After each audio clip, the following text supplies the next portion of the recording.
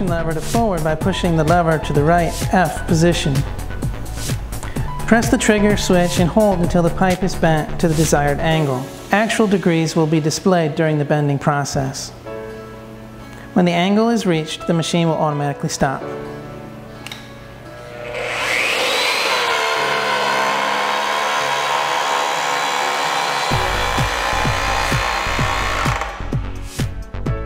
To remove the tube, set the direction lever to R and press the trigger switch. The machine will first back out about 15 degrees and stop.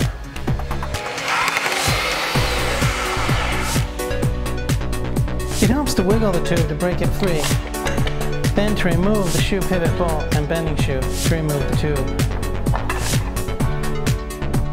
Press the trigger switch for a second time and